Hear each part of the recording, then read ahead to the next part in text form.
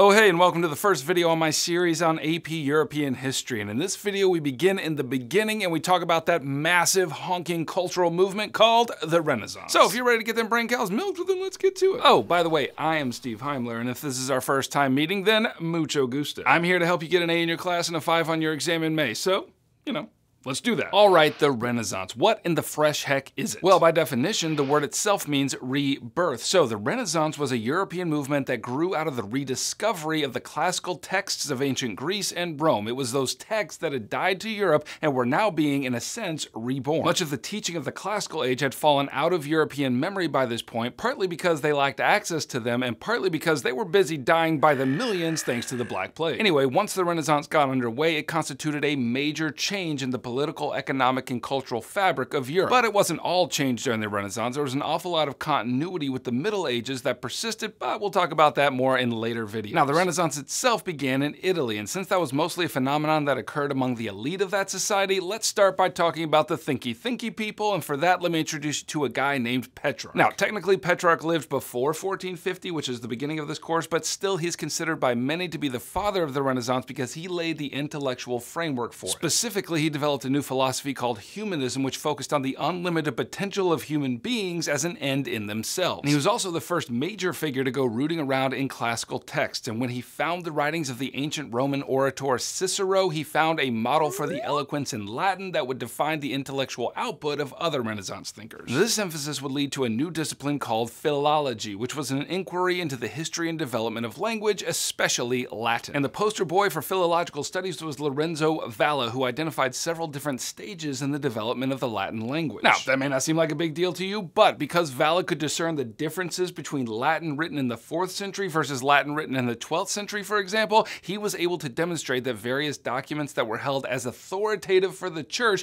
precisely because of their antiquity were actually written closer to the present age, and thus their authority could be questioned. Questioning the authority of documents was kind of a big deal, especially when you're dealing with documents of the church, which he was. Anyway, eventually Renaissance thinkers self-consciously understood themselves as humanists in the vein of Petrarch. For example, Giovanni Pico della Mirandola wrote one of the most widely read humanistic books called Oration on the Dignity of Man, in which he waxed eloquently about the unlimited potential bound up in the human being. Okay, so you're starting to taste the sauce of the Renaissance? You might even say the Renaissance.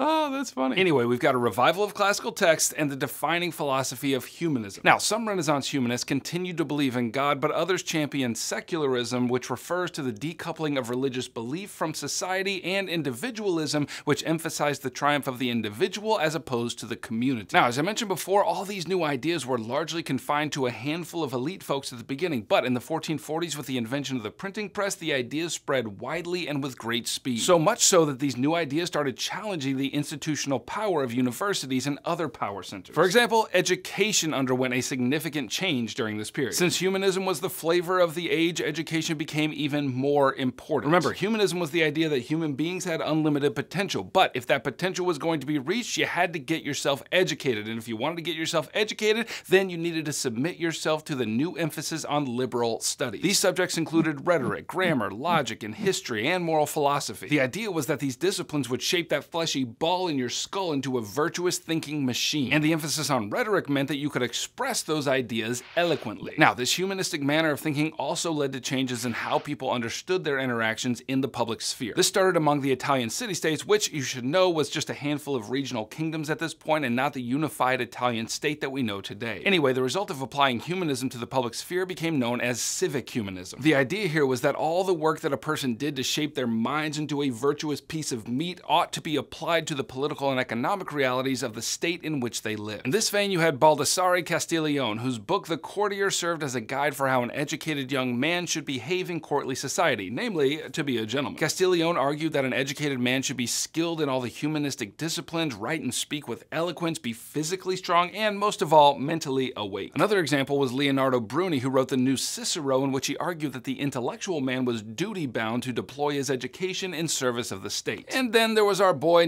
Niccolo Machiavelli, and this guy's going to show up a lot throughout this course, so let's spend a little time with him. Machiavelli's preoccupation with the proper method of wielding political power was laid out in a little book called The Prince. Here, Machiavelli argued that a ruler's main goal was to preserve power at all costs, and in that way the ruler could ensure order and stability. And because Machiavelli believed that human beings were essentially self-interested turds, the ruler had to wield power in accordance with their nature. So if, to maintain power, the prince had to be brutal, then so be it. If the prince, on the other hand, had to be kind, so be it. The point is, maintain power at all costs. And this was a huge departure from older writings on what it took to be a good ruler. In those, a ruler's behavior was measured against the virtues established in the Bible. Machiavelli was like, oh, that's cute, but nah, man, if a turd needs flushing, you flush it. He wrote that in Latin. That was a, rough translation. And of course, the Renaissance marked a new expression of artistic endeavors as well. And the emphasis in art followed the same contours as everything else: classical revival and humanist inspiration. Now, artists in the Middle Ages, before our time period begins, portrayed almost exclusively religious themes rich with symbolism. And Renaissance artists also portrayed religious themes, but also branched out into personal and political and classical themes as well. And Renaissance artists also emphasized naturalism, which was a style that portrayed the world as it was, not in the mysteries of symbolic figures and the flatness that usually characterized art in the Middle Ages. No, Renaissance artists pursued their realistic depiction of nature as their primary goal, which is why there's so many dang naked people in Renaissance art, because, what's more natural than your birthday suit? Anyway, in addition to an emphasis on naturalism, there was also a new technique employed, namely geometric perspective, and this was a way to portray realistic depth in a scene. For example, you see this in Leonardo da Vinci's painting, The Last Supper. Notice how the lines in the room slope so that it creates the illusion of depth. Now, in addition to da Vinci, let me introduce you to a few important artists during this time. You had Michelangelo, whose sculpture of the biblical David gives you an example of a religious theme, but notice the humanist influence. The guy is sculpted like a Greek god, which is to say, in the image of perfected humanity. Also, you should know Raphael, whose painting The School of Athens puts all of this on display as well. You've got classical themes, not least with Plato and Aristotle here in the middle, and notice the geometric perspective of the whole thing, which suggests balance and order. In the world of architecture, you had Filippo Brunelleschi, who was the chief architect on the rebuilding of the Church of San Lorenzo in Florence. Notice how he tossed out the Gothic conventions of medieval cathedrals and designed it instead with Roman columns and arches. Now, most of these artists were patronized by wealthy individuals or those in power, and probably the most significant of these patrons was the Medici family, but we're gonna save them for a later video. Okay, click right here for more of my Unit 1 videos on AP European history. And if you need even more help than that, then click right here and grab my AP Euro Rapid Review Pack and all your dreams will come true.